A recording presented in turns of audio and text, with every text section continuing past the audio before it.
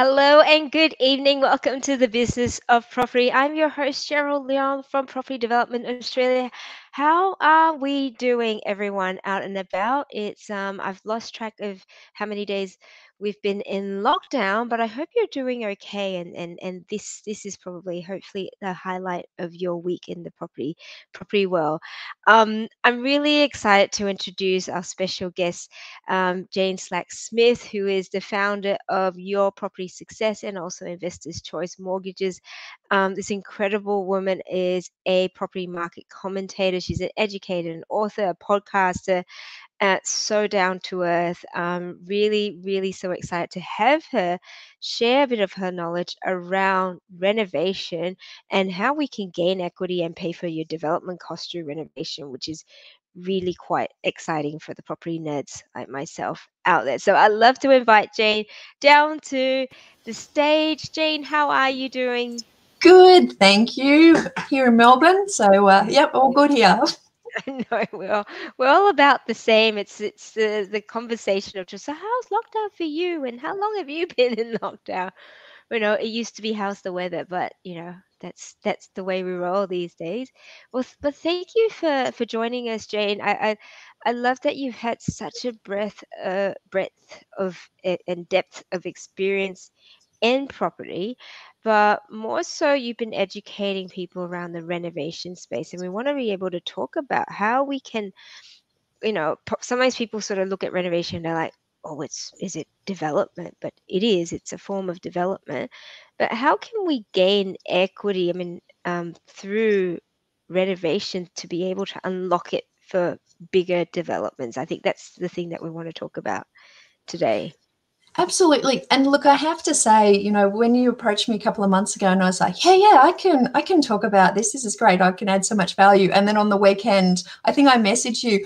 I was doing some research. I thought I just want to, add as much value as possible to where the people are in the group. And I think it was a Jack going, and I'm going to have $1 billion business and I've done $200 million. And then I looked at your post your deals this week and I was just like, oh my God, these guys are so good, and I know when I started investing, I was in groups. I don't know if anyone out there, do you guys remember Summersoft in like 2000, 2001? Yes, good old Jane Summers. Yeah.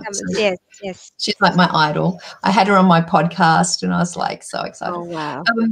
But I used to lurk on there because I thought, I'm not worthy to put my projects up or do what big plans are. And it's interesting when I was looking at this, I was like, oh my gosh, I'm going to have to step this up. So you're not only going to get my thoughts on renovation and how you can actually, pay for some of the development costs. Yes. I really want to share with you some information on demographics because it turns out we have a love of spreadsheets. So I want to throw you my algorithm and show you how that works. And, talk about some of the success that I've seen over the last, educating people in property over the last 15 years or so, and what I think is makes a true successful investor. So lots of things to cover. Fantastic. I can't wait. But tell us a little bit about yourself, Jane. How did you get into the property space? And I'm sure, I have little people joining us today. Hello. Well, my family's been told not to come into the attic, so it doesn't work that way. No. Look, I Dubbo girl, grew up on a farm. My dad was a farm labourer, and I had to kind of get a scholarship to get to uni. I think my parents wrote like hundreds of letters, and I got a scholarship to do mining engineering of all things. And the day that I started mining engineering or started at my first mine, all the miners went on strike. There'd never been a female work underground legally before in Australia. So it was all pretty exciting. And I then became an explosives expert. So, worked with explosives for about 20 years. So everything was about risk assessment. So cause and effect, consequence and likelihood. And when I met my now husband, Todd, 21 years ago, he's like, this, property investing, we should kind of consider this. I've got a property in New Zealand, but I thought I had to pay it off. And so for me, it was like, my boss used to keep saying, get a mortgage, because when you have a mortgage, I know you're tied to me forever. And I'm like, I'm never having a mortgage. And I thought, well, I should be able to hack this. If there's 16,565 suburbs in Australia, there should be 10 to 20 years worth of data that I can understand and work out what suburbs characteristics allowed some suburbs to outperform others. And so I looked at the data, I looked at how I could minimize the risk and making sure there was an on-tap rental demand. I could look at growth and looking at pricing pressures. So I modeled it all out. We bought our first property here in Melbourne. I bought my first property for $425,000, and I only had a $45,000 deposit. Had to borrow a personal loan, $50,000 for renovation, and 9 months later it was valued at $700,000. So wow. I pulled that cash out, and my husband did the property next door. I went to Sydney and did it again and did it again and did it again. And we bought between 2001 and 2006, and then went, well, that's enough. And I was like, okay, I've got to teach my friends and family. And so I taught them, and they grew multi-million-dollar portfolios. And I thought, I need new friends. And the only way I could get professional liability insurance was starting a mortgage broking business, which I thought was like right. used car salesman. And I was like, what? And so I started that, and I won Australia's Mortgage Broker of the Year a couple of times. And it was all about the property, how to give people the research and understanding of how to build a portfolio to be able to have the freedom of do what they want, when they want, with who they want, so they could create intergenerational change. In 2012, I wrote a book and met up with the co-founder of Your Property Success Ultimate Guide to Renovation course that we developed, 𝗁𝗶𝗃𝗃𝗃, and he was a video expert, but had been flipping properties and created some really interesting ways of doing that. And yeah, we got together. It was going to be an easy job. 170 hours of filming later, we had the course, and yeah, so that's it. So I think the filming, and I've done a little bit of filming for a course, and after like 4 hours of filming, you sort of go, I know, oh my goodness, how much energy is that sort of the I smiling, know. and I think that's probably one of the hardest bits of the journey there. Peter's saying, I need new friends to help love it. Hey, Kate, know you. Excellent. Thank you for joining us. Must be early in the morning in the UK. So thank you for and so why renovations? And I mean, obviously you've been through all sorts of different cycles and all of that.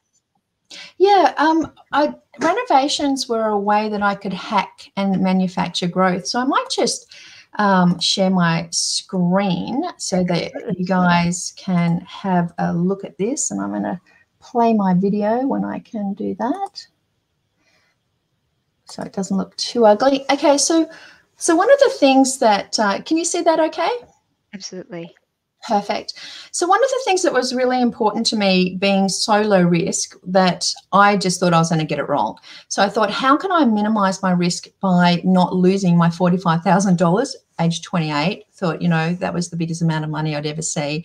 And I decided to de-risk. And the way that I did it was actually come up with a plan A, B, and C to try to make money on every deal. So, the premise just being a working assumption until it's proven to be an irrefutable rule. So my first premise was that if I buy in a growing area and I can add value to, it will add value to the property. So capital growth was important to me. And I had 10 years worth of data that allowed me to have a look at the growth areas and the growth patterns. Premise 2 was, if I could create a higher and better use of a property, I was going to get a higher rent, and I'd get a higher return when I sold the property. Now, you guys do a higher and better return when you walk out the back of a property and you're interested in what's in the backyard. I was interested in what was in the front of the property. So, some people do that through granny flats. Some people do that through the multi-res strategy, but it was actually about manufacturing in the short-term growth and equity. And then the premise 3 was research and knowledge will give you leverage in accessing the property and buying below the market. So I wanted the money now. Now, this is the only premise that isn't a rule that you can follow all the time, because obviously in a fast-moving market, it is difficult. However, I've got mentoring students at the moment, working with buyers agents around the country. One in Melbourne, the buyer's agent essentially said, you know, it's a deceased estate. You can get it for, you know, $1,050,000 would buy this, but put a 1 in front of it. They went back with a 950 and went, you know, I've got so much work. Yeah, just take it. So, you know, even in markets right at the moment, there's lazy agents, right? So there's an opportunity to buy below the market, even when we think it's impossible. Yeah. So what I want to concentrate on, and this is kind of funny, Cheryl, this came up in my Facebook feed this week, and it was an image from 2012. So wow, look at your little pink cheeks and all. I know. 9 years ago, and I think it was in Money Magazine, Australian Property Investor Magazine, but it was around these top tips and myths, and I was looking at it going, geez, if you get it right, nothing changes, right? The tips are still relevant today. Yep. So I thought I'd run through just those tips and show you which ones that I thought that I could really pull out and add value to your audience this evening.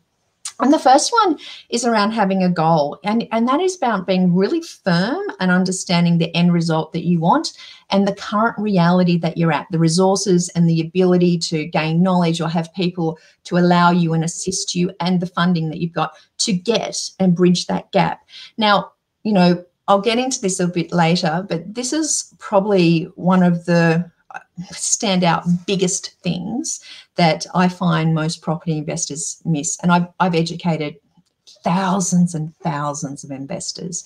So, you know, I see this in the strategy calls of my mortgage clients. I've seen it in the Ultimate Guide to Renovation course, you know, students. I've seen it monthly in calls of the Q&A calls we've had for the last 8 years in your Property Success Club. So, you know, I talk to a lot of people, and I'd say this is probably the biggest lapse when it comes down to making money from property. The next thing is around growth. And, you know, for a buy and hold strategy, which is my strategy, unlike the development strategy often, you know, it was about being in an in-demand area that has the characteristics to go up in value. So I wanted to make sure that there was actually capacity for the area to go up in value, but also the property. And most people don't understand that there needs to be pricing disparity within the suburb, so that when you do a renovation and you spend your money, you're going to make at least $2 for every dollar you spend. And you can quickly find that information out, and I can show you where that is in a moment. The other thing is to understand the demographics. You know, I am an absolute student, and I probably access census data 3 or 4 times a week. Like, I am in census all the time, and as the further we get away from, you know, 2016, I get anxious about when's the next data coming. So I'm so excited we've just got the new data. We have to wait a year for it, but understanding what your market wants, who they are, and having a product that they want is just vital. And I'm going to show you how I do that as well. And then obviously rise the property to a higher and better use. So this is a strategic renovation. Every property that you see could possibly do with a lick of paint and a bit of a touch up, but they don't all deserve it. And most of them won't be able to make a profit for you. Still, the same tips today as I used 20 years ago. And, you know, I taught in the book 12 years ago. 9 years ago. So finance is the fuel. I'm not going to get into that this time. Finance is the fuel. You know, that's about getting the leverage to allow you to be structured for your vision, and just, you know, simple. And I coach other mortgage brokers who my mentoring clients are working with, and, you know, just one last year alone, you know, we looked at how the lending was being structured. We came back and gave an alternative. I coached that mortgage broker on how to do it, and the gentleman saved $20,000 a year on a 30-year loan just by having the structuring difference. So that was a cash flow advantage. But obviously there's the glass ceiling that we all face at some stage in servicing, and being able to just squeeze the last dollars out of that is really important. So spreading risk, etc. And then keeping your cash. You know, equity allows you to leapfrog. So I put my first $45,000 into the property. Unfortunately, $25,000 went in stamp duty, 5% deposit, and the rest of my properties have been bought with equity. So I've never used any more of my cash. So that's a blessing that, you know, most people could have. So So yeah, so that's kind of you know, the top tips, but you know, for the point, because I don't want to, you know, lead people astray with the topic that I promised to talk to. You know, I really think strategic renovations are always asking about the higher and better use, and you know, what does your demographic want? You know, if you're in you know, western suburbs, then you know, maybe that's not a granite bench top. You know, maybe it's around having security bars on your walls. I don't know, terrible generalization, having grown up in Dubbo. But you know, it's kind of it's around understanding what the market wants, who they are, and what it bears. And often, you know, what I will do is for every 10 properties I inspect to buy, I will look at, you know, about 8 of those are the properties that are target properties I'm after. 2 of those properties are ones that have been renovated to a higher standard. I want to see what fixtures and fittings are being used.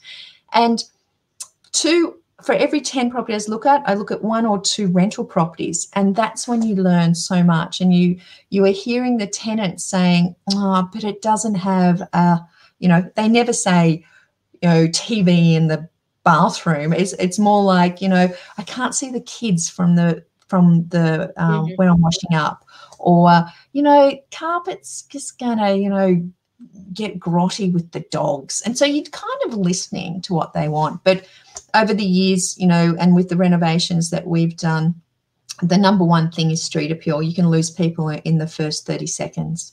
So making sure that you've nailed the street appeal, and this goes for developers as well, you know, understanding, you know, what that looks like. And, you know, even if you think about Defence Housing Australia, when they started deploying their people into large developments, and they would spread them out, you know, hoping there'd be an integration into the community.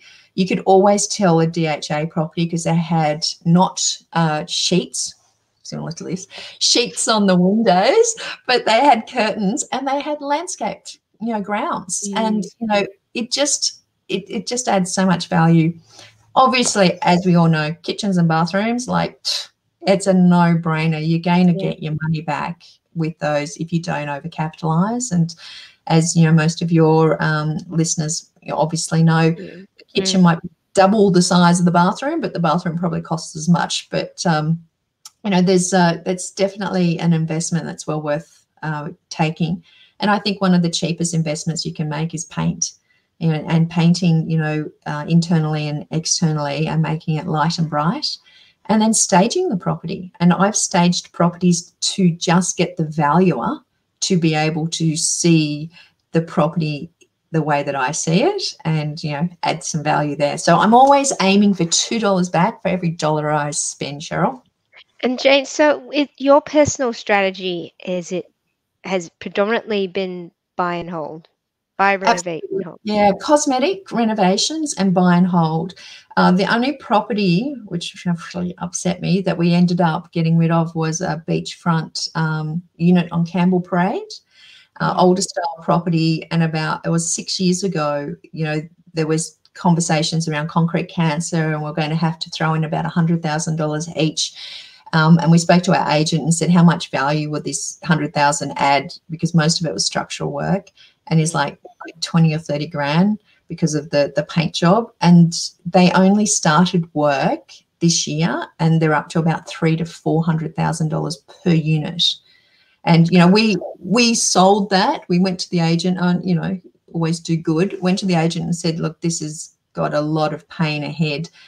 If you've got a developer who someone understands what this is like, I'd rather take a hit of 100,000 and make sure that, you know, the people who are buying this with the full disclosure of what's happening. So it's the only property I've ever sold.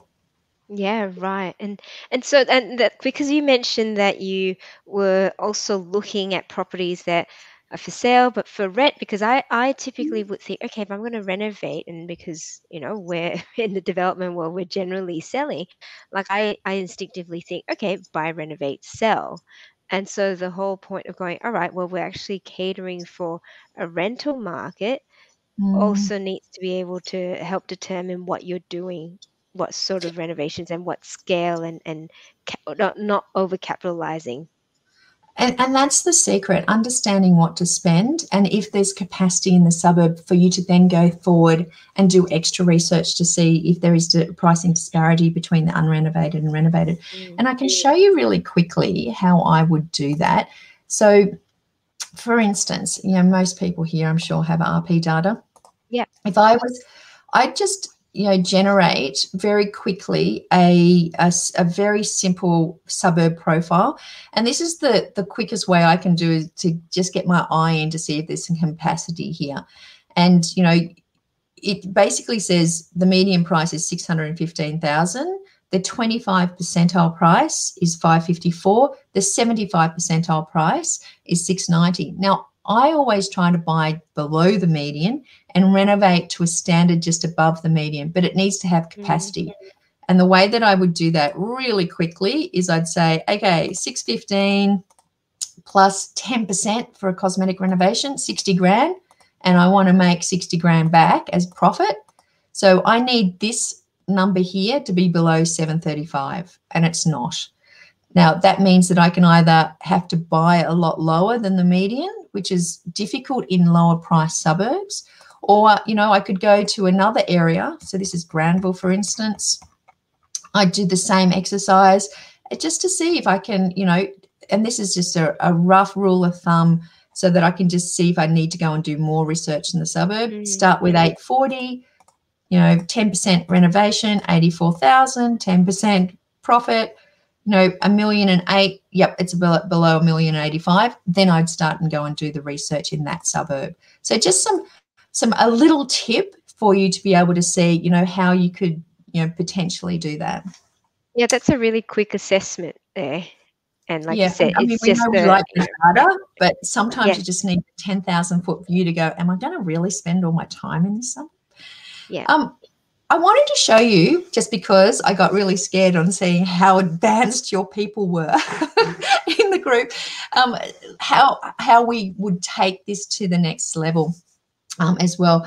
So, you know, when I talk about, and when I have, you know, taught the Ultimate Guide to Renovation course, I've had so many students come back, and a lot of them have been developers, and they've used the course to renovate the property in front and get that extra $100,000, $150,000, $200,000 in equity, and then use those funds to fund the, you know, drawings, architectural, you know, plans or subdivision or whatever it is in what state, you know, there are obviously is a difference in timing. You guys know that better than me, but they're using the funds from the front to actually fund the development work at the back and start getting their marketing material together. And I think, you know, when I've seen that working for the student, it's really an impressive strategy. And that's kind of, you know, the fundamentals of what I wanted to show this evening is, like, you know, where the money can be created. It's that first impressions,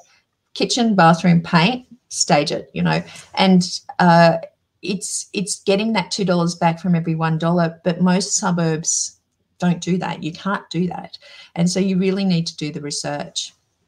But I do have, let me just pull up my other screen if I can. I do have a,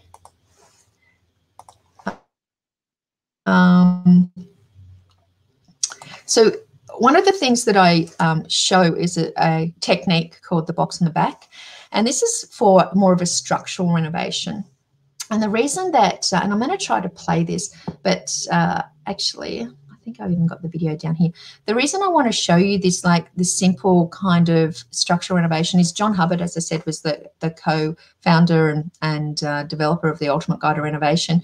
This is his property, and this is a solution that he took from the commercial property building industry and brought to the residential property, so that it was actually a whole lot cheaper to create this box on the back.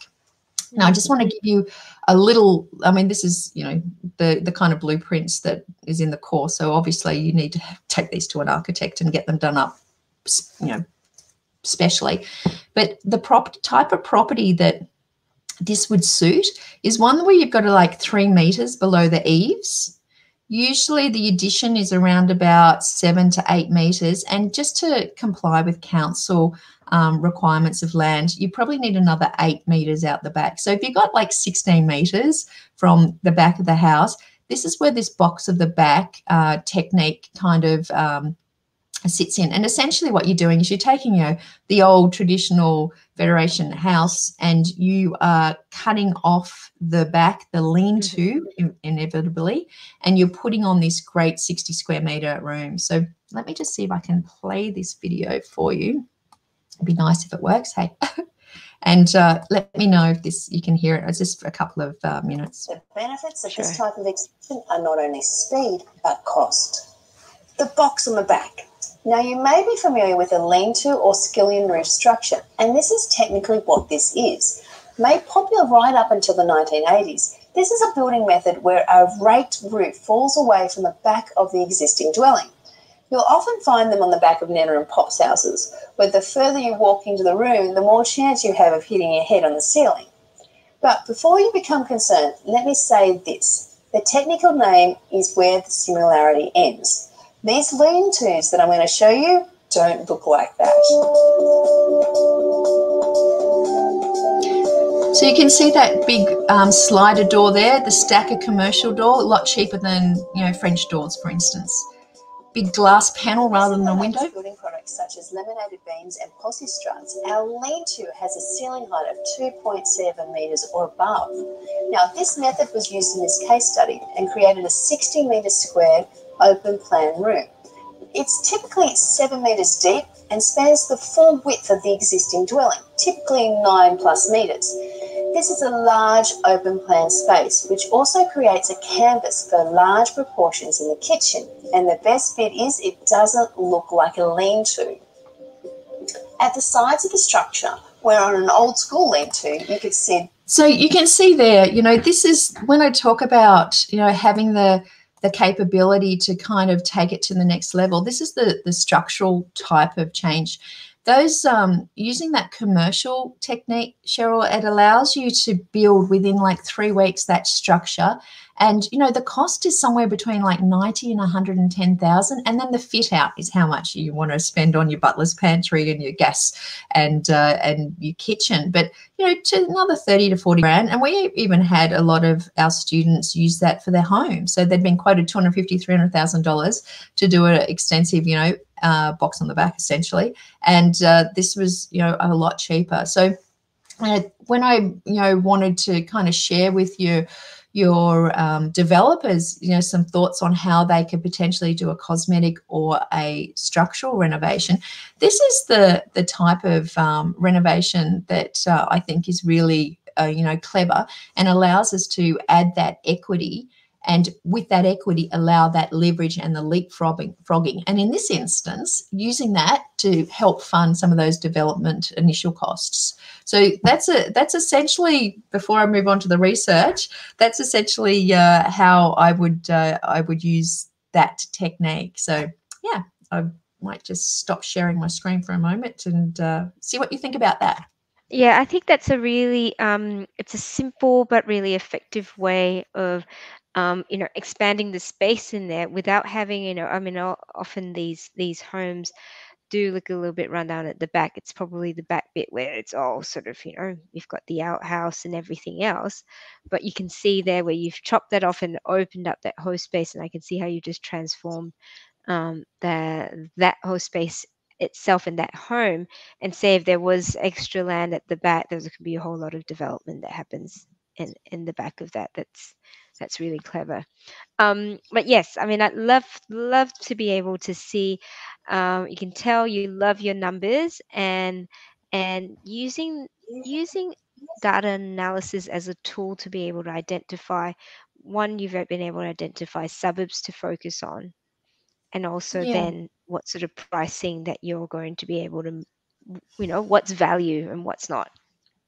Cool. Well, look, let me, first of all, I'm just going to jump into the Suburb Selector software just to show you how, from a buy and hold resi point of view, I would normally do an assessment for people. So I'm just going to take you through that and share my screen again. Share my screen. And do I have to press something? Yes, I do. Okay, so I just wanted to show you. So this is, let me just pull it up. So this is my suburb selector software. And, you know, there's a whole methodology as to how I teach to do this. Let me just pull up a map, for instance. So, you know, if I'm looking in Brisbane, for instance, and I do concentrate on the capital cities and on the major regionals. So I'm not kind of like no man's land out there. This is the dot map technique. You know, I stole this from Nadine Simmons, bless her, and kind of put it on steroids. But what it allows me to do is every single month, and I teach people how to do this. So I don't share these other than with my mentoring students, the digital ones. But what I'm looking at here is I'm looking at pricing pressure. So I'm looking at suburbs, for instance, that have got all of these reds and oranges, reds being greater than 6%, oranges greater than 4%, and they're pushing onto other suburbs. So reds, and pinks are pushing onto yellow. So, you know, Mount Gravatt, for instance, has done over 10 years, 4.67%. And, you know, Upper Mount Gravatt's, you know, done, what, 4%. We've got green down here, 2%. So you can start seeing this ripple effect. And essentially all I'm doing there is modeling the ripple effect. So I teach people how to find suburbs that are 2% and 1% difference in growth. Now, as a developer, because you're flipping quickly, you don't want to anticipate the next lot of capital growth potential. What you're really doing is you're looking at, you know, how you are going to be able to look at where there is already some indication that there's pressure, because it's nice to have some elevated kind of growth, you know, to add on to your bottom line. So bear in mind, this step has gone first.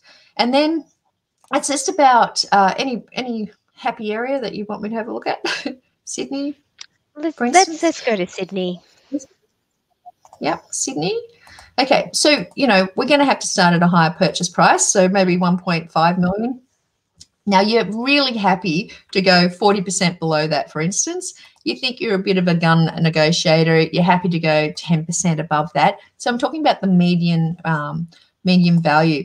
And you really would love to be within 15 Ks of the CBD. So essentially what this does is it goes and gets all the information from the median data from SQM research.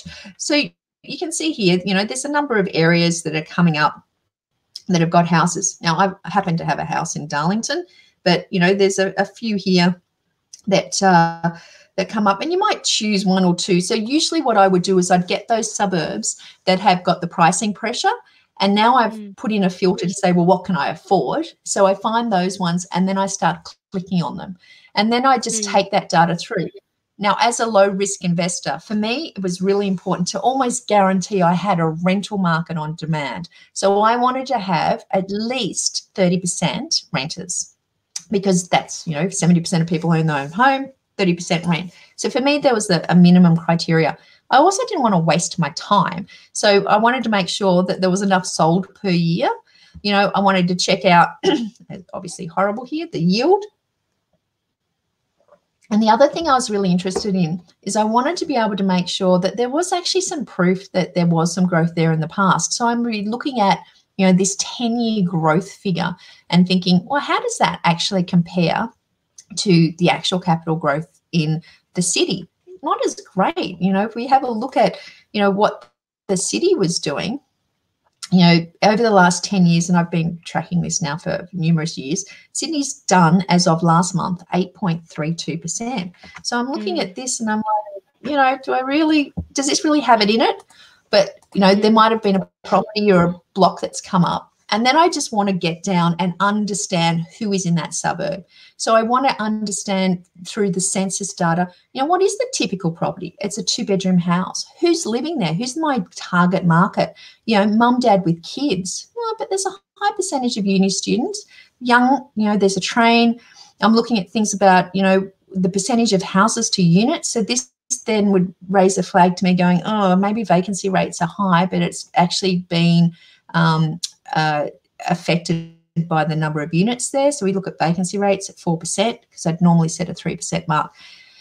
So this is kind of like the standard how things work. However, I have created an algorithm that excites me all the time. And I was thinking about this today, which was, how could I, if I was a developer, you know, who am I trying to sell to? And invariably, the biggest market, the 70% of the market, is the owner-occupiers.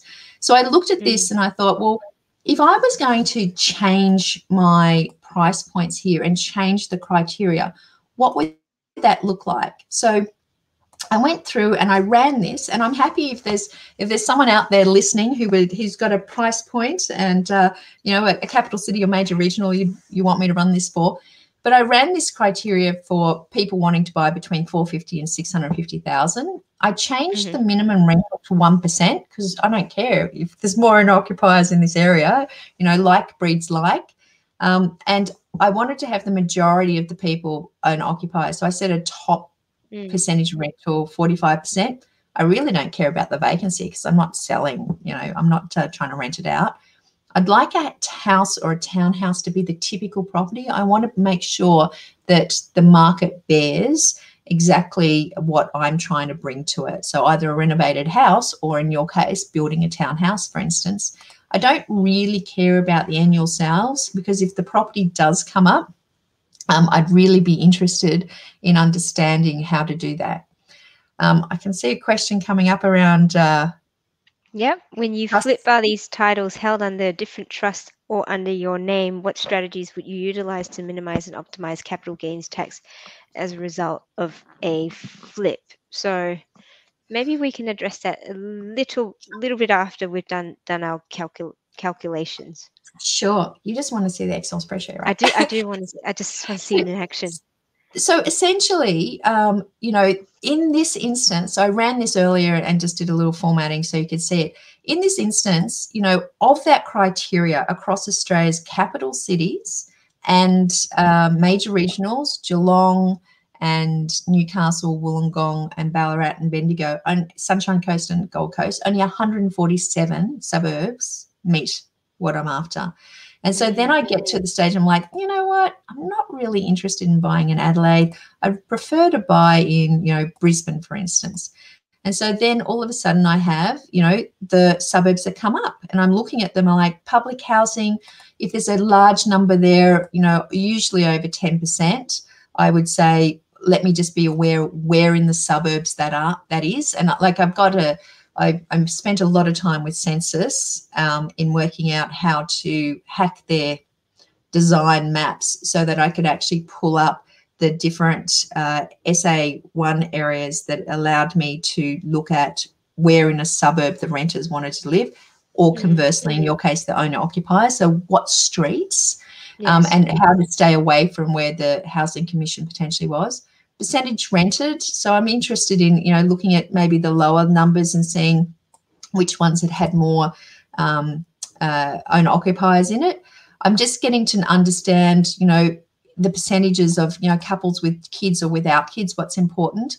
I also look at, you know, the number of houses and units and semis, but I then do a proportion of units to houses and semis. So if there's a large amount of units, it shows me that there had, and remember this is 2016 data, but, you know, it would indicate there has been some development in that area, and that's when I would then go into the next lot of planning information using suburb trends, for instance, to go through and look at the planning applications that come up. And then I've got, you know, percentage of semis and townhouses to houses. And the reason that this is important, so you've got, see here, 110, and that's because the typical property is a semi.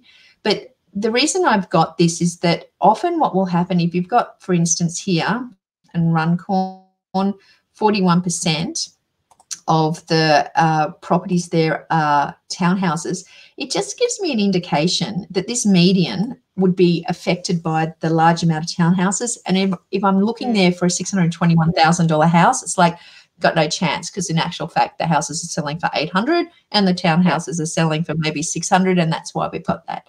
And once again, you know, I'm more interested in the 1 year growth here.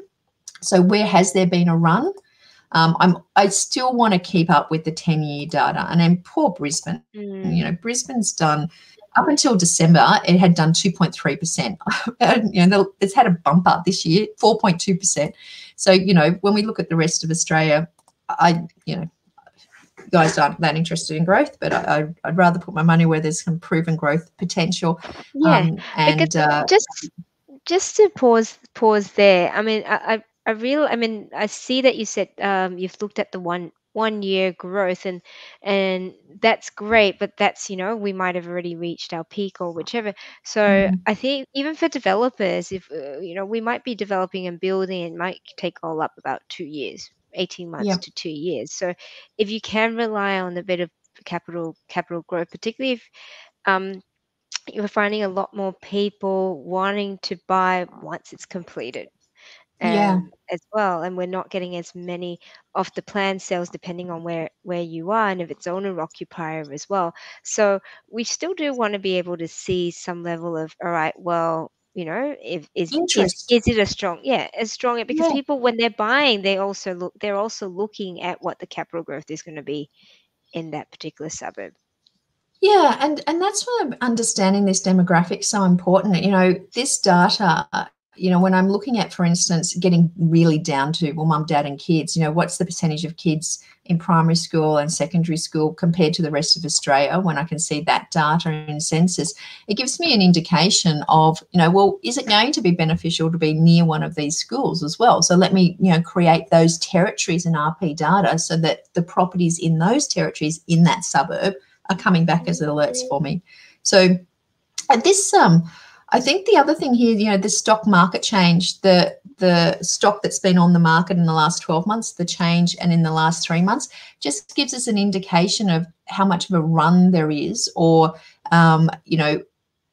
where the market stands. Like I'm always trying to look at indicative numbers to give me an idea of, well, where are we going next? And vacancy rates aren't that important here, but something over 3% in Brisbane is highly unusual. And when you start getting those kind of numbers, that's when you kind of start looking at it and thinking, well, maybe there's a large amount of units in this area. And if there isn't a large amount of units, i.e. none, you're like, oh, what's been happening in this area? And that's when I'd go into SQM research and look at the month on month and just see if there's been a couple of disparities, or if it's actually a proven pattern. Because we know data, you have to be a bit of a detective and try to look into it and decipher what's going on. So that's one of the spreadsheets. But I'm really happy if anyone is wants to have a look at any of these areas. I'm happy to do some price points and some areas that and run the algorithm just before, hopefully not crash the computer, but show you how I do this. And so how often is this data updated, or is this based off the 2016 data? So the census data is based off the 2016 census. All of the other data except for the income data. So the income data is the latest ATO data that came out of the income for the area. The rest of the data is updated on the 21st of every month from SQM Research. I just buy the data off them and run this. Yeah, amazing. Well, there's a whole lot of stuff happening in here, but it goes to show, like, how you can be so methodical in what you and where you're choosing, because I think that's the thing that a lot of whether it's investors or developers, we sort of struggle with, because it's like we've got so many suburbs to choose from. Where are we going to be able to find growth? Where is it popular? Where can we expect future growth and demand as well? And not forgetting, I mean, particularly with development, you need to be able to look at not only the data, but then when you're looking at the council or the area, what sort of infrastructure spend is happening, because that's another driver of growth there as well. So it's what I'm seeing from what you're doing, Jane, is that process, really driving around a process around how you are doing property, whatever it is, investing, renovating, developing. What is that process, and do you have one? And what it is that you're trying to achieve at the end, which is why you mentioned, what are your goals and what is your why? That needs to be your guiding light as to what you're doing. Otherwise, you're basically in this state of constant, opportunity here. We can do this here. Absolutely. And I think that, you know, when I look at the people who have achieved exactly what they want and what they had set out to do, you know, the thing that I guess I kind of had this revelation maybe 2 years ago, you know, and a lot of people had asked me to do mentoring, and I was kind of like, you know, if I could speak to the masses and affect change for many, I want to put my time and effort into that. And, you know, what then happened was I had a look at the people who had been successful and what the characteristics were. And really, you know, there's often a time when, so I'm just, there you go, not responding. And there's often a time where, you know, I'm just trying to understand what has held someone up. And, you know, I talk to people all the time and they will share their vision with me. And a lot of them, you know, and I will say, I want 5 properties or I want 10 properties. And as we know, like 5 properties in Lithgow and 5 properties in Toorak are going to get you a whole different retirement. And so it just tells me they don't know what they want. And so it's my job then to kind of work out what they're after. And so by doing, you know, by doing that, what I'm trying to do is I'm trying to understand exactly, you know, where they are coming undone. And so, and I thought, you know, if I could mentor people, I can actually just take them through the process because I can do property. Yes. But I was still getting some resistance in what was working for some people and what was not working for others. And I thought, you know, there's got to be something else. And so I was really trying to get into the mindset of who were those that were being successful. And what I found was that the people who were very, very clear on their vision had an advantage, but sometimes it still fell down. And, you know, last year I had 2 of my mentoring students who were just not sitting well with, you know, and this is pre-COVID, not sitting well with, you know, jobs and decisions and past property investments. And I just didn't have the capacity or understanding of how I could work out what was holding them back. And it wasn't property because they had me on tap to try to assist them with all this process. And so I found, you know, a methodology or a modality, you know, William White Cloud's kind of natural success work that really tapped into the mental stories that people were doing, and, you know, what people were getting right and what people were getting wrong. And what I found was that there was always something that was holding people back.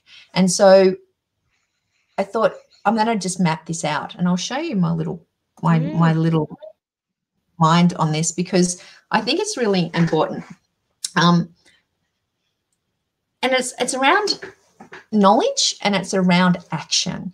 And so, you know, there's people who have, like, you know, I want to be a millionaire. I want to have a Ferrari. I want to have the beautiful girl on my arm.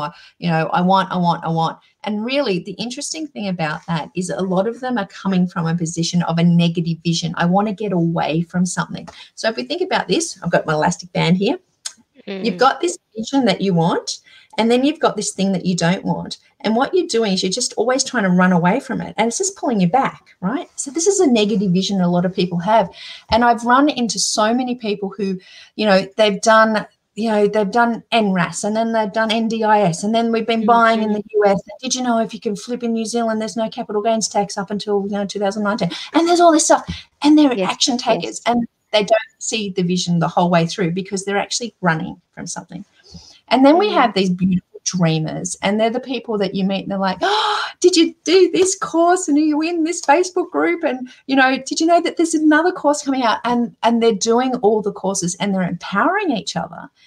And they have this beautiful vision, but they have no concept of their current reality, where they are, the capacity or the resources that they need to get there. So there's actually this like gap that they can't jump over, and they sit up here in the dreamers.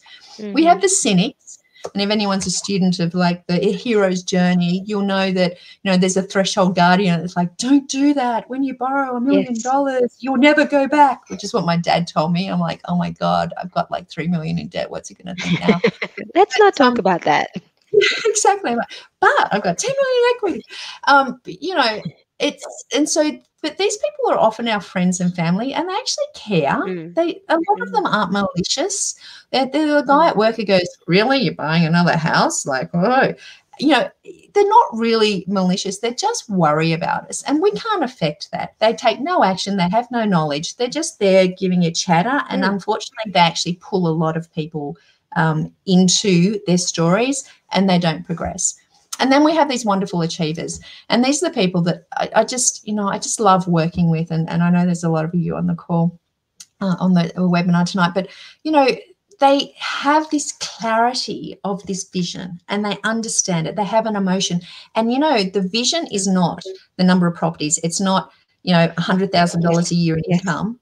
Their vision is, I want to be able to, walk down the street, grab a coffee, take the kids to school, go to their sports carnival. I've got a passion project to have an online store or have a men's shed or give back to community. They actually have this whole sense of what life looks like. They have a connection emotionally and visually to that end result. And then they have a very clear understanding of where they are now, their current reality. And to some extent, this is like the treasure island with a treasure on it, and this is the pirate ship. They're putting grappling hooks into this, and they're pulling it forward, and it's not a negative vision they're moving away from. They're very, very clear. A lot of people still have this tension down here, which is the anchors of, I'm not enough, I'm not worthy, I have no capacity, I'm from a poor family, the rich man will never get to heaven, all these stories that hold them back. But the people who get it, they're these achievers that are grappling hooked to their visions. And it's just a delight to see that. And I know, I do an initial visualization session with, my people, and sometimes my strategy calls, my mortgage clients as well.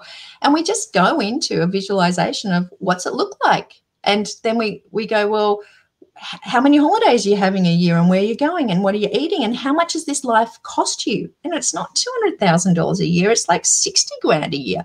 Okay, well, you've got super, you've got one property. You probably only need this much to get to the next level. Like, let's not overcomplicate things. Yes. And I think, I got this, I guess, thought around that connection to the vision and that why, or, what's really, truly important to you. That's the thing that's going to be the difference between success or not. And, I created this kind of calculator. I'm going to show you wherever I put it. But I've got a calculator that I made that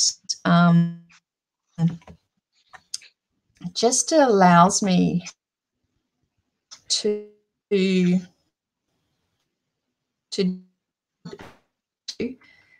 clear as soon as I find it. Where did you go?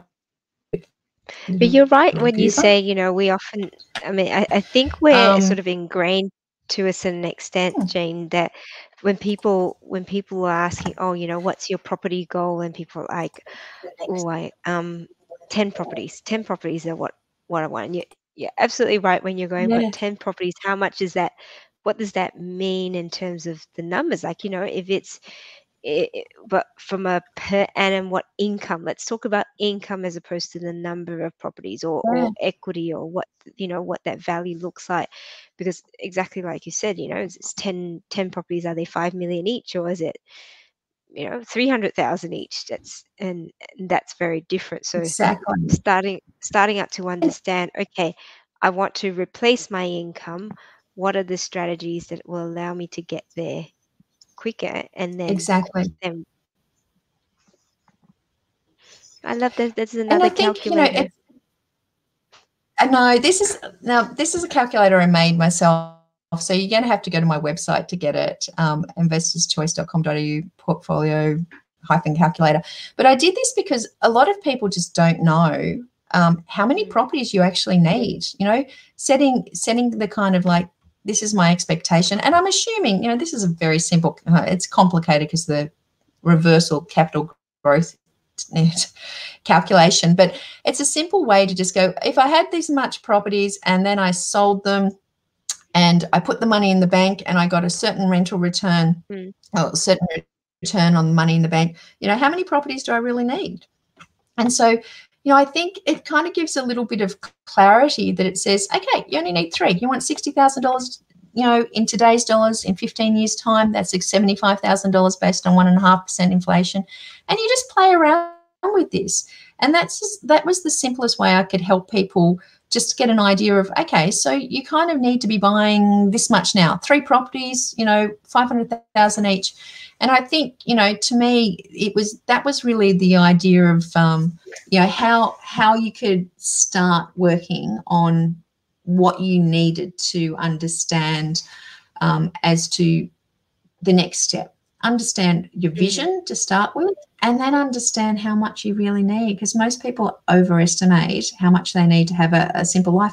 And, my husband, we bought properties between 2001 and 2006, and we stopped. He gave up work at 40. He paints portraits and paintings for, the 𝗚𝗏𝗃𝗾𝗂𝗏. Had, the opportunity, I might just stop that screen share, but the opportunity to, have like Nathan Lyons, the incredible bowler, come to this studio and just, talk about him, listen to him and well, why are you doing this? He said, I've always wanted to play for Australia. It was my dream. It was my vision. It was my why.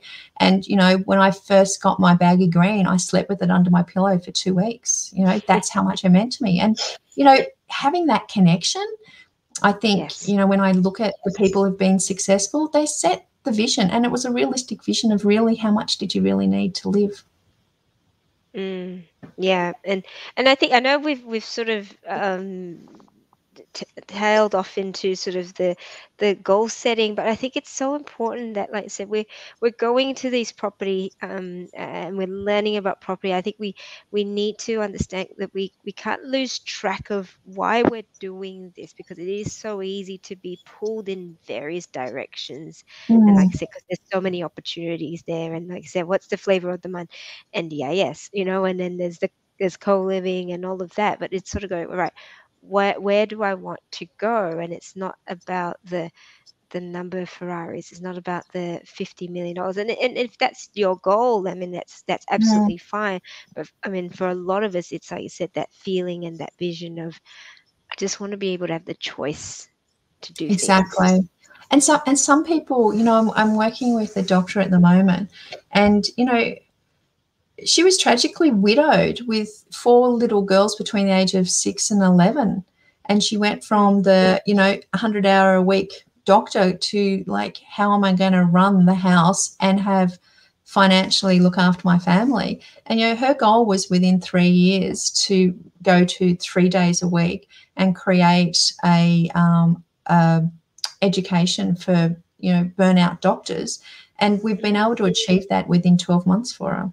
So, it's just around having that real clear goal. And the goal is usually not a number of properties, and it's usually not the income that you need. It's what you really want to be doing with your life. And I think, if I could really share anything, it's around just, having an impact, having a legacy, and being able to understand, why you're doing it. And, I'm putting together like an abundance coalition of like-minded people who have an opportunity to invest profitably with purpose, be conscious capitalists, but, have the capacity to bring their genius to the residential market and go, well, where is the need, and what can we do? And I've seen so many people in your group, doing, housing for homeless, or co-living for those over 50, for instance, who've been through divorce. There's so many in need who just need the basics in life, which is structure and shelter.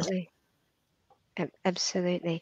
I'd love to be able to, I know we've got some questions here, and anyone that's here, please comment if you have any questions about renovations or any of the the cool tools you've seen at the moment, Jane. I can only imagine how many hours you've put into that. But the fact is that you're putting together solutions to problems that people were having, which was assessing the data and trying to make quick assessments. Well, we might as well attend to this question here in terms of how your ownership and trust and all of that. How have you for yourself done that? Because obviously you've implemented a predominantly buy and hold strategy.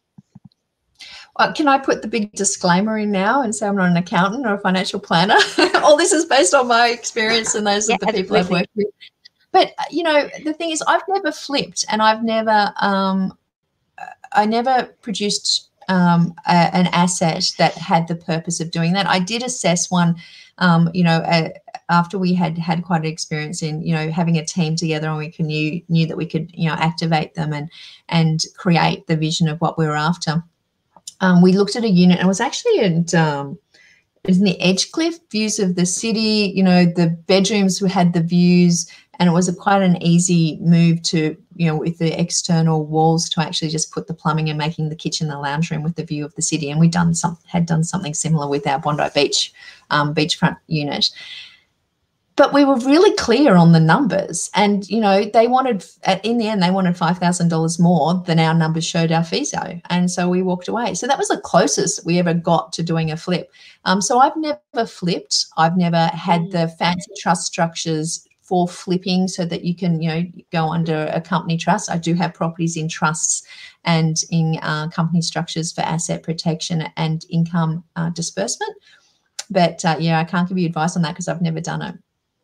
Yeah, okay. And then for your properties that you've bought and held, have they been in company structures or personal names?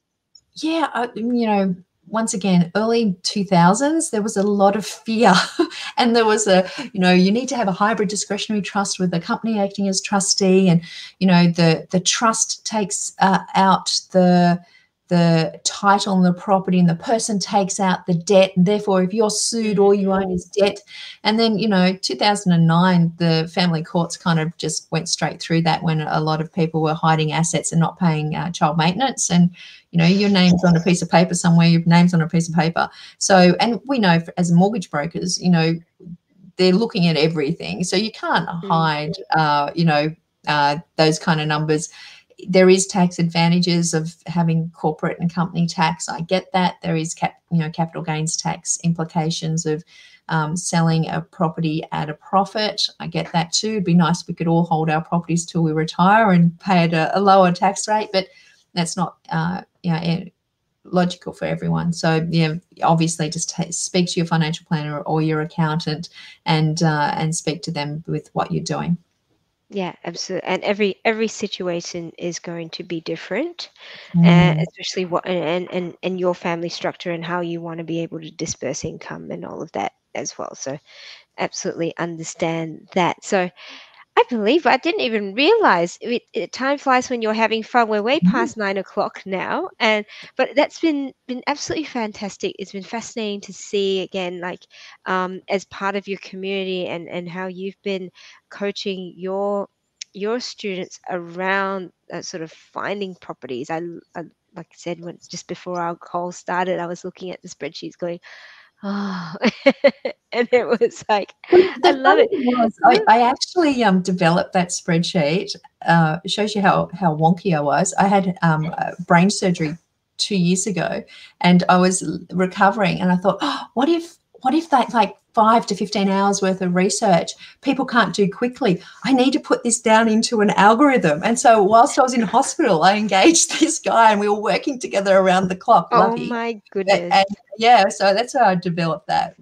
Wow, that's fantastic. Jane, thank you. For anyone that is, I'd love to be able to point them towards some of your, you know, your training, your resources and everything.